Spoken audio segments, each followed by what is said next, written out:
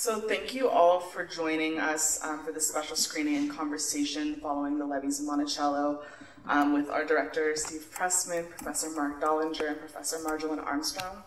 I'm Rebecca Pierce. I'm the Marketing and Communications Manager at the Jewish Film Institute. I also work as a writer and a journalist focusing on issues of race, anti-Semitism, and Black Jewish solidarity in the US. At JFI, we seek to support films and filmmakers that expand and evolve the Jewish story, and we believe that the Levys of Monticello plays an important role in doing both. This is the story of the Levy family, and their work to maintain Thomas Jefferson's historic residence at Monticello sits at the intersection of anti-Semitism, racism, white nationalism, and historic memory in the United States. These topics could not be more timely in our present moment, where we're seeing rising white nationalist violence, efforts to silence conversations around race in the US, and there's also somewhat of a cultural obsession about the relationships and sometimes tension between the Black and Jewish community in the US that often tends to produce more heat than light. In order to unpack these issues, we have an excellent panel here today, and I'm going to just introduce quickly all of our panelists. You've heard from Steven Pressman, who was our director today. He was born and raised in Los Angeles. He received an undergraduate degree in political science at the University of California in Berkeley. He worked as a newspaper and magazine journalist for many years. As a filmmaker, Steven directed and produced 50 Children, the rescue mission of Mr. and Mrs. Krauss, which premiered on HBO, and received an Emmy nomination for Outstanding Historical Programming. His next film, Holy Silence, had its broadcast premiere on PBS in 2020 and has been seen at numerous festivals around the world and other venues in the US. Steven, as you heard, was also a filmmaker in residence at the Jewish Film Institute while he was working on Holy Silence. Dr. Marc Dollinger holds the Richard and Rhoda Goldman Endowed Chair in Jewish Studies and Social Responsibility at San Francisco State University. He has served as a research fellow at Princeton University Center for the Study of Religion, as well as the Andrew W. Mellon Postdoctoral Fellow and Lecturer in the Humanities at Bryn Mawr College, where he coordinated the program in Jewish Studies. Professor Dollinger is the author of 4 scholarly books in American Jewish history, most recently Black Power, Jewish Politics, Reinventing the Alliance of the 1960s. Margalynne Armstrong is an associate professor at Santa Clara University Law School. She has published articles and book chapters in the areas of racial discrimination, fair housing, privilege studies, comparative law, and constitutional law. This includes the original and updated versions of Privilege Revealed, one of the first academic explorations of racial privilege as applied to the law. Prior to joining the law faculty at Santa Clara, Professor Armstrong practiced public employment law and served as a staff attorney with legal aid at Alameda County. She's a graduate of the University of California, Berkeley Law School, and she serves on the board of directors of NARAL, Pro-Choice America Foundation. If you're noticing a resemblance between us, she's also my mom. Very proud mom. So with that, we're going to jump right into discussing this film, and there's a lot to discuss and a lot of different ideas that we're going to hear today, so I'm just going to dive right in. Steven, your previous documentaries focused primarily on the Holocaust. Why did you feel that it was important to tell this story, and why now? I suppose the somewhat snarky answer is that after spending many years immersed in the world of the Holocaust with my first 2 films, I really wanted to move away from that very dark world.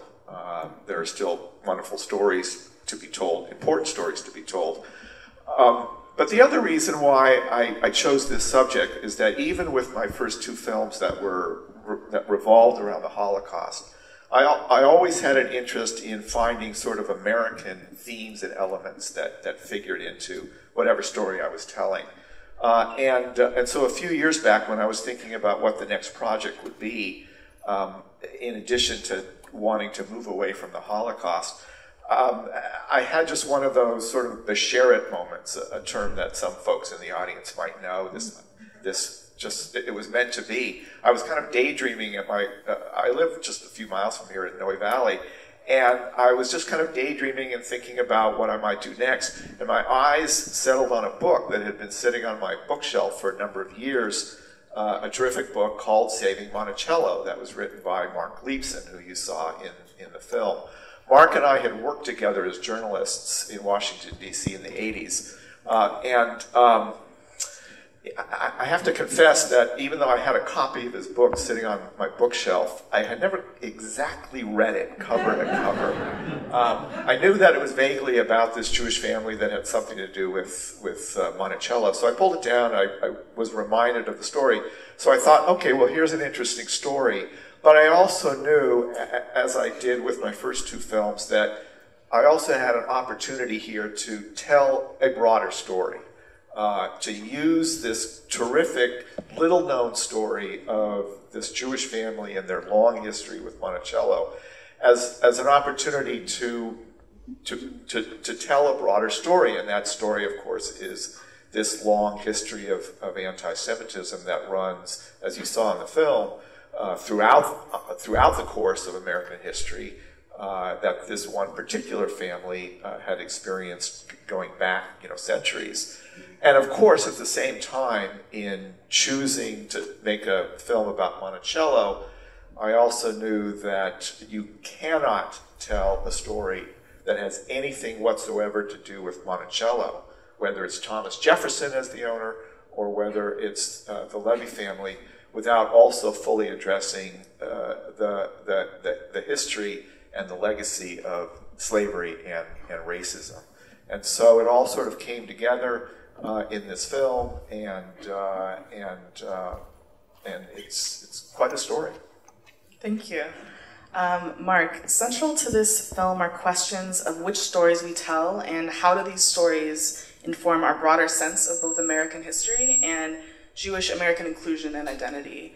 What do the contradictions in this film reveal about the constructed narrative that the United States proved exceptional for Jewish Americans? Wow, thank you. Good luck with that. So first I just wanted to say I'd love to get a copy of my book on your bookshelf for the next few years. That would be great. So there's history, and that's what happened. And then there's historical narrative, which is what we say is constructed or invented.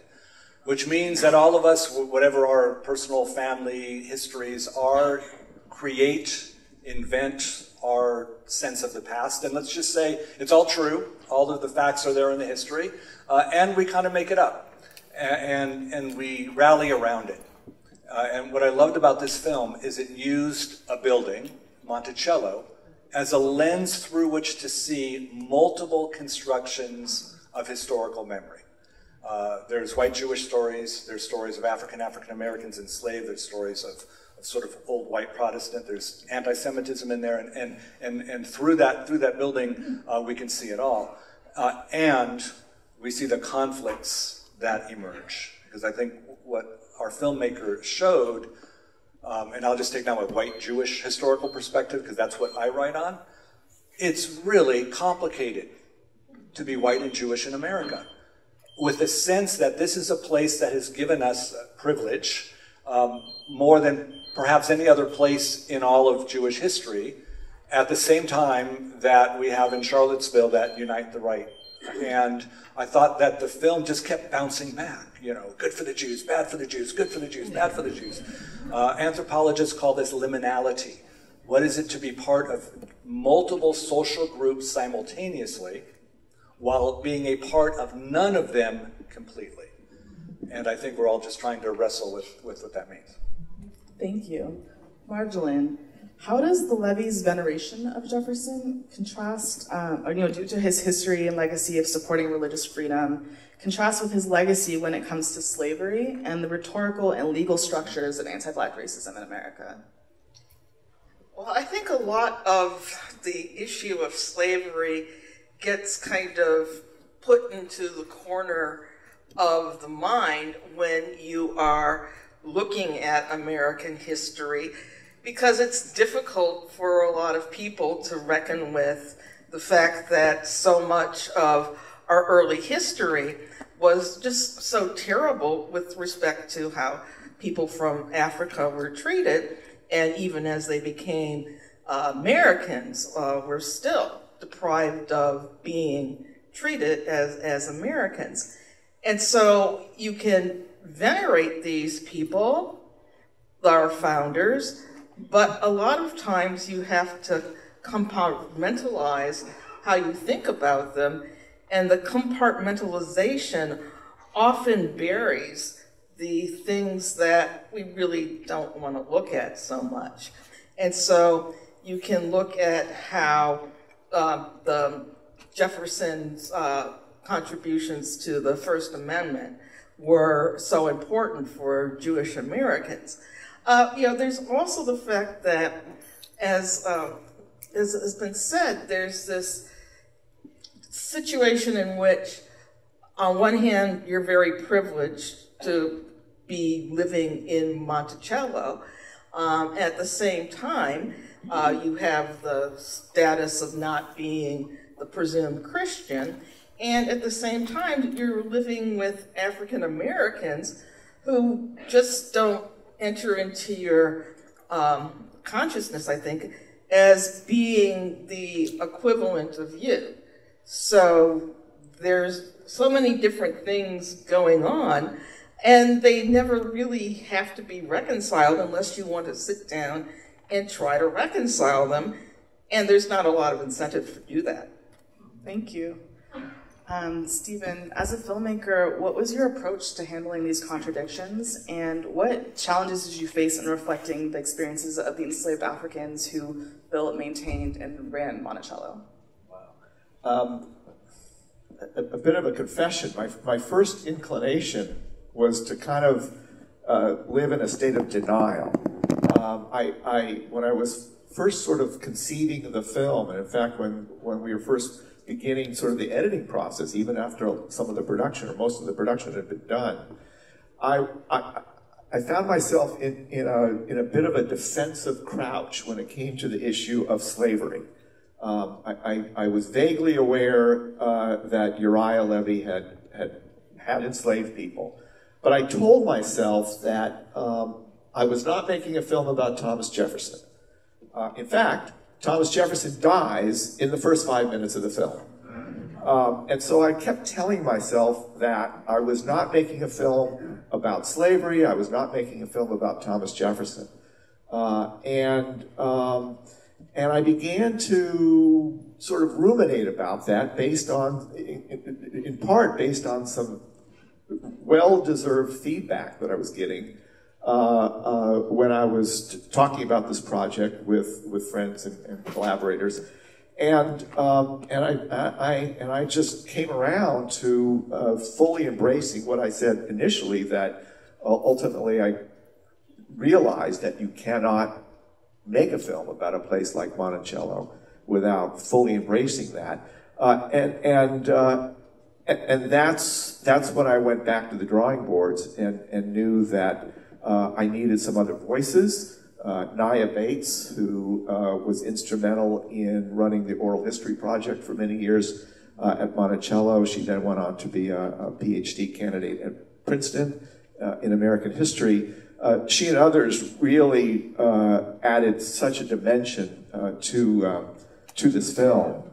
And you know, it reminds me, a few months ago, I was showing the film in Philadelphia, and after the film, an elderly woman, a Jewish woman, came up to me and said she really liked the film, but then she leaned in and she said, "But did you have to talk about slavery so much?" And her comment goes to what we've been talking about, that this is an element of the story that, as a Jewish American filmmaker, and as a largely a Jewish audience, it's an uncomfortable topic to think of this Jewish family doing this wonderful thing in terms of restoring this iconic piece of American history, and yet at the same time being part of that slaveholding legacy. It was a difficult contradiction, but something that had to be fully embraced in this film. Thank you.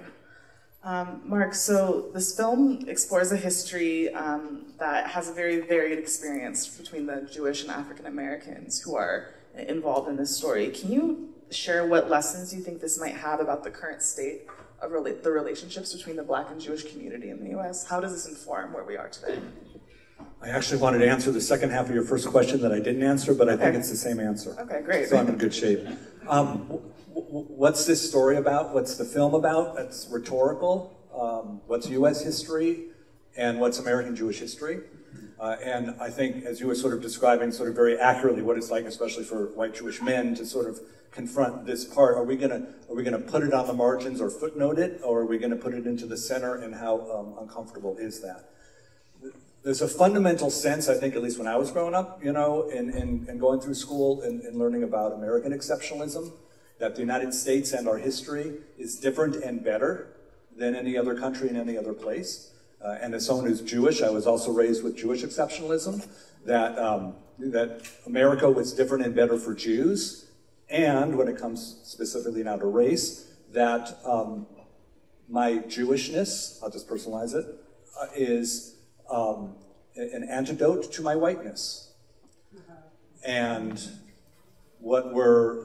so I offer as the challenge, you know, to what extent is the history of race and racism and slavery not an exception to Jefferson, and not an exception even to white American Jewish history, and to what extent is the exceptionalist idea itself a myth?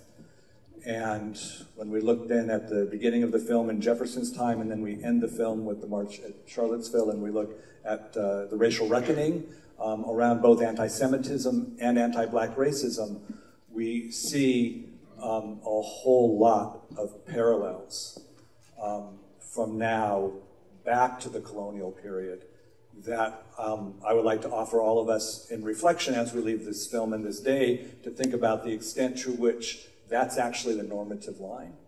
And what we perhaps have been raised with and understood in historical memory has been the one that's been invented. Thank you for that answer, Margalynne. One of the most persistent forms of anti-Semitism that the Levy family faced was their consistent erasure from the history of Monticello due to the fact that their Jewish heritage conflicted with this white American Christian idea of what it means to be American. In our current moment, we're seeing a resurgence of the erasure of history, whether it's the Florida attacks on Black studies in the AP courses, the anti-critical race theory laws and discussions that we're seeing in school boards around the U.S. And I was curious, like, what are the parallels and continuity that you see between this historic erasure that the Levys faced during their lifetime and the moment that we're in now? Well, we're in such a dangerous moment in terms of not allowing people to look at what was true. So much about what we're taught in schools is what narrative do we choose to present our children? And changing that narrative is very threatening, particularly to people who feel like there's a real replacement theory going on, and somehow their status is threatened. I feel that erasing the Levys from Monticello was really something that, the story of Mrs. Littleton, for example, and the idea that America has to be this Anglo triumph over everything else in the world, doesn't she just seem like a ridiculous, ignorant, hateful person? And so to look at someone like that, who's able to get this campaign in Congress, does she remind you of anyone in Congress now? It's really, well, I just want to say that I learned a lot from this film. And people who can see this film and think there were Jews in the Navy that won the War of 1812 never really occurred to me. But of course, it makes so much sense. If you're coming to a place to be able to live your full self, that was the place. And it wasn't available for people from Africa. But, we're trying to move towards that now, and not looking at our real history seems to be a step back, and also a step that doesn't have a lot of faith in the American tale of being able to rise above the past and the mistakes. If we can't stand as the United States to look at the things in our past that were wrong and that we're trying to move from, how are we ever going to move from them? We're stronger by knowing the truth. And so that's why I begin by saying this is such a dangerous moment, because it's really weakening us to try to hide what we should know about. Can I?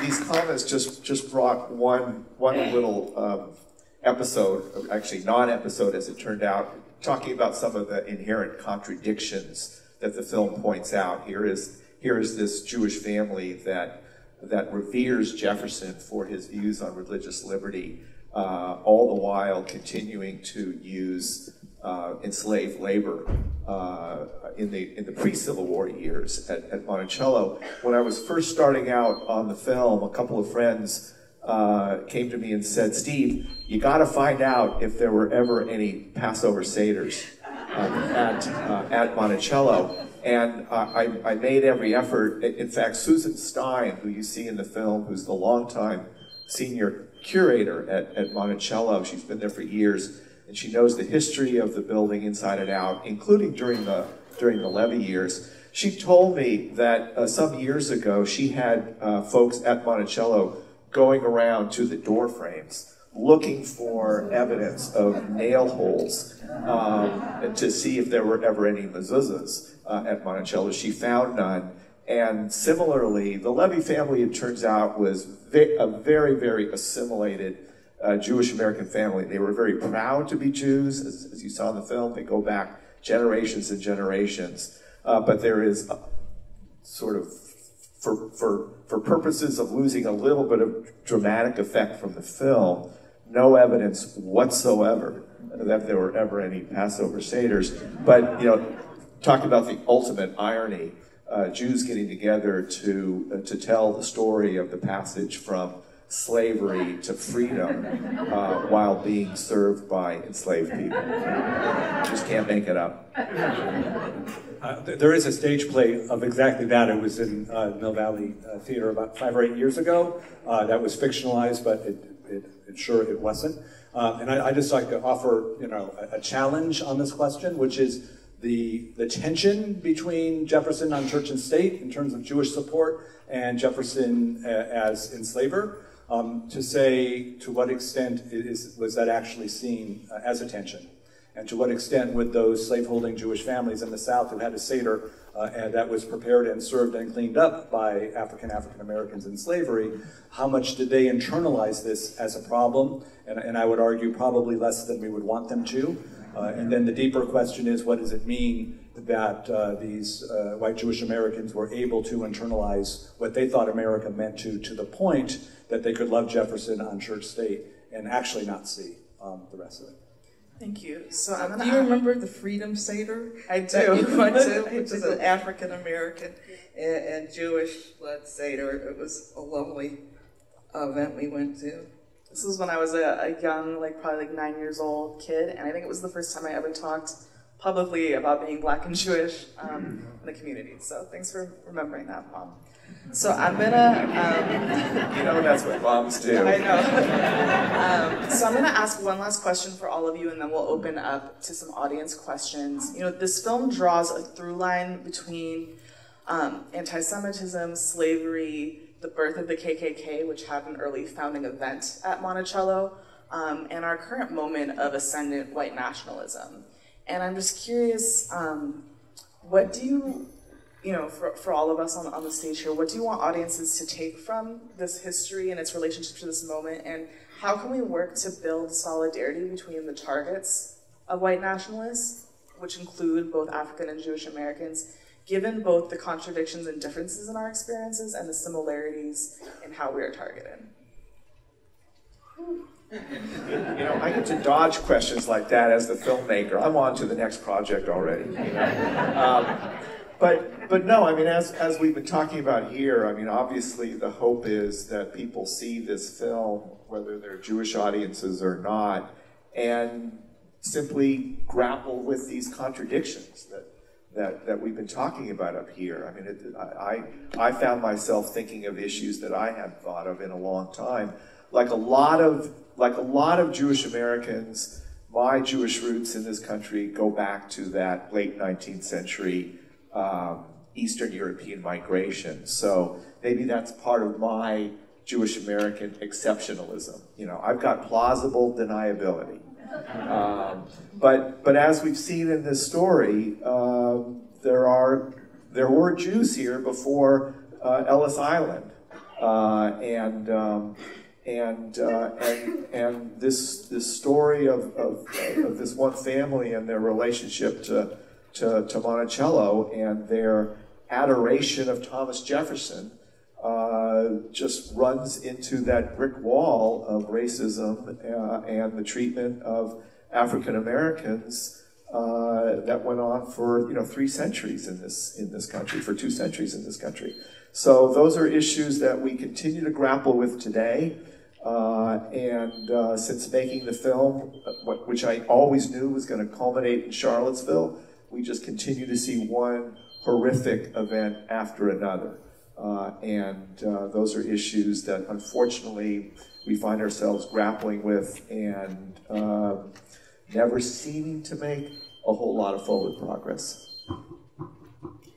Yeah, I think there's a need to understand what we mean when we talk about whiteness now.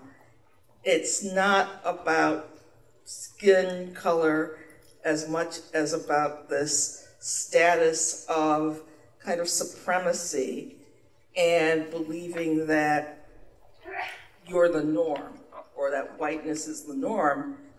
And so that norm includes a lot of things that would exclude both African Americans and people of Jewish heritage.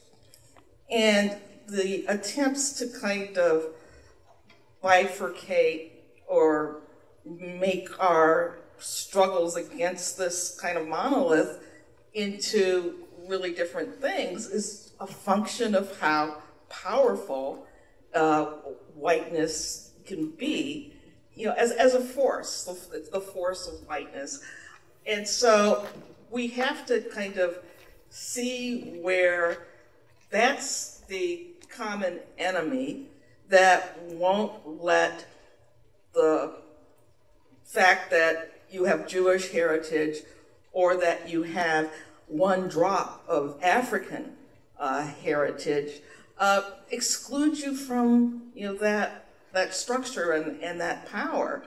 And so the attempts that we've seen lately to emphasize divisions between influential or popular Black figures and Jewish people, that's just another repetition of the forces that make it impossible or have made it very difficult for us to just see each other as being a people that's trying to get rid of inequality and that's trying to recognize the commonality. So, whiteness as a concept is very exclusionary, and we need to kind of get rid of that so we can just be people.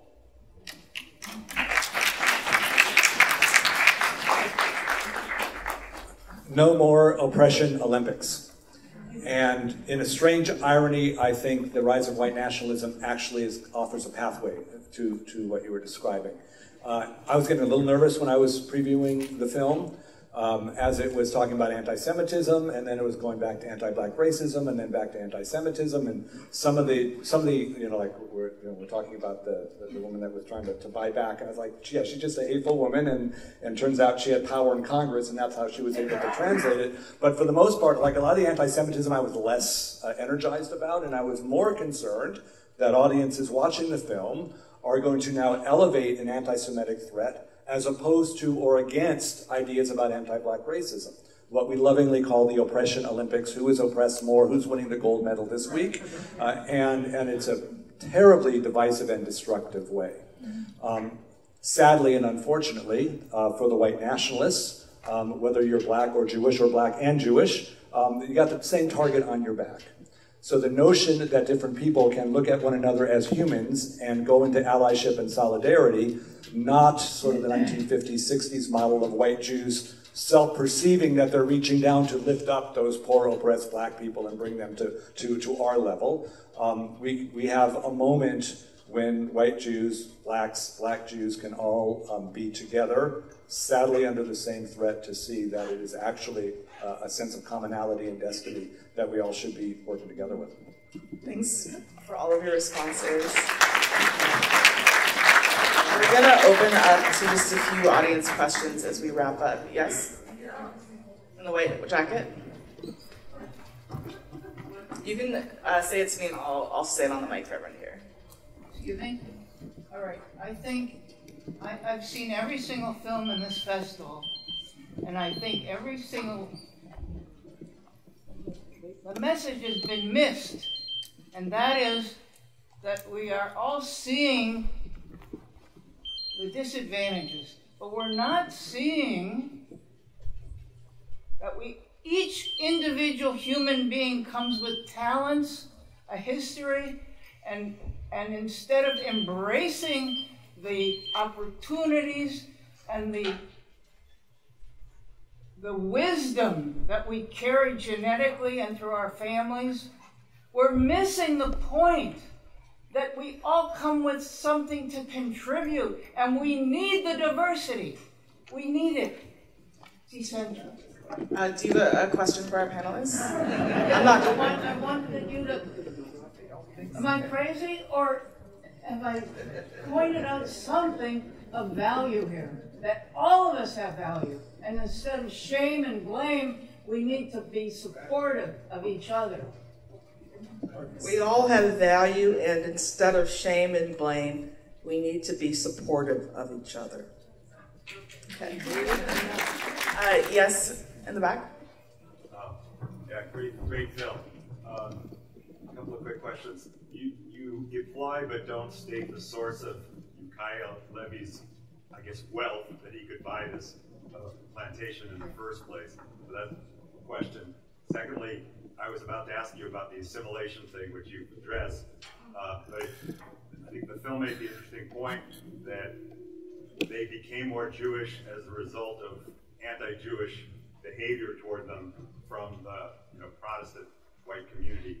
And the other question is, I'd never heard of the court-martial that he went through.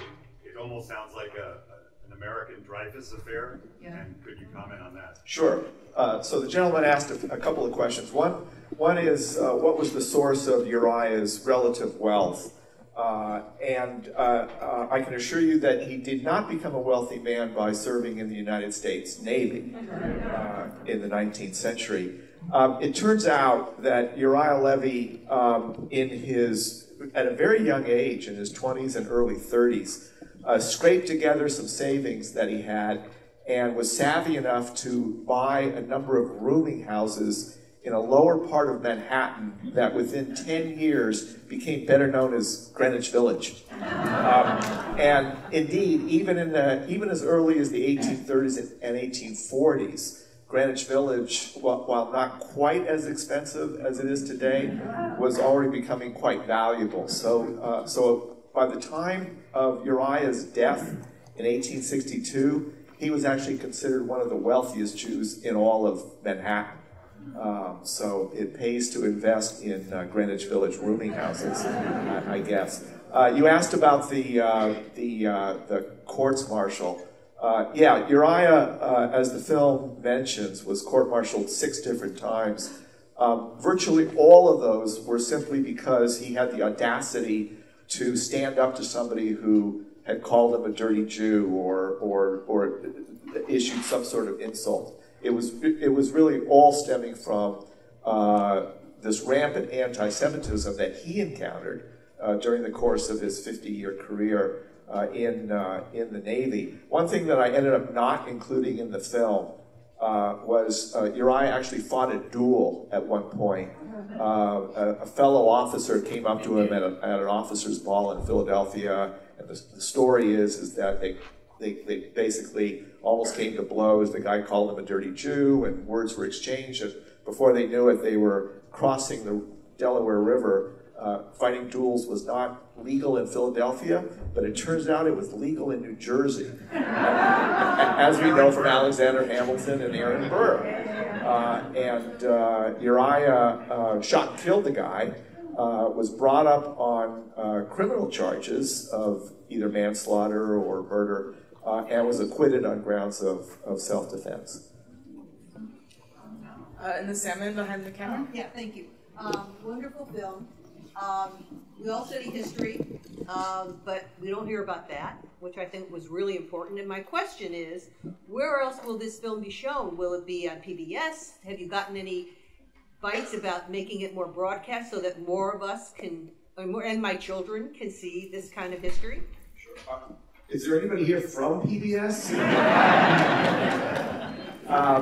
You know, like most documentaries, and I know there are some other documentary filmmakers, probably a number of documentary filmmakers in the audience, you know, we find our ways to get our films out there. This film has actually been on the film festival circuit for a while now. It's been playing at film festivals around the country. It's going to continue to do that for a while. The hope is that it'll show up on some streaming platform at some point, perhaps PBS. But I won't know that for a little while. So in the meantime, it's continuing to play at festivals around the country. But one way or another, these films manage to get out there in the world. So tell your kids to keep looking. Thank you. Yes, right in the middle. Yes. Hi. I'm just curious, since you did end the film in 2017, what has been the impact on Monticello, if any, of the Trump era, which I'm pretty sure was still in? I'm hoping you'll tell me there's nothing to tell. What has been the impact on Monticello from the Trump era? Not to sound naive, but I mean, the institution of Monticello, it's still owned to this day by the same nonprofit foundation that purchased it from Jefferson Monroe Levy 100 years ago this summer. You know, as you saw in the film, they've done a very nice job in recent years, actually for a number of years now, to much more fully embrace not only the story of the Levy family, but certainly the legacy of slavery at Monticello. If any of you folks have been to Monticello recently, the foundation has done I think a wonderful job of telling the full story of Mulberry Row, the main plantation street in Monticello. They fully embrace the story of Sally Hemings. They don't run away from that part of the Jefferson legacy as they did for decades. And to that extent, nothing at the national political level in terms of whichever administration happens to be in power really has much, if any, impact on what people see and hear at Monticello. Yes, sir. Yeah, just one point of information and then one question. I enjoyed this film, and because of it, I touched on many topics that have contemporary relevance, and I know that Isabel Wilkerson was in San Francisco just this past week, and I think she touches this on in a very incisive way in her book Cast, which is going to be a movie on Netflix in the not-so-distant future that a friend of mine is co-starring in. But my question is, when I look at this book, which I consider to be a very good balance between looking at the rawness of our past with a patriotic flavor, if I imagine my conservative friends watching this movie or reading cast for that matter, they are going to look at it as an attack on America and call it unpatriotic. So how do we get everyone to watch a balanced movie like this which looks at both our flaws and our patriotism, has some pride in our country, and in a collective way that is not divisive? I'm gonna defer to my colleagues here. Yeah, I said before, what are people, So I think the question is that how do we get films like this in front of people who might potentially find the content of it to be challenging? unpatriotic. Unpatriotic. Yeah, un-American or unpatriotic. Yeah. And I was saying that it's very hard to convince people to change their minds, but I think you can appeal to patriotism by saying, isn't this a wonderful country where we can look at what we've done wrong and what we've done right and keep working on trying to make things right. So whoever thinks it's terrible to look at the wrong things in our past doesn't have a lot of faith in America.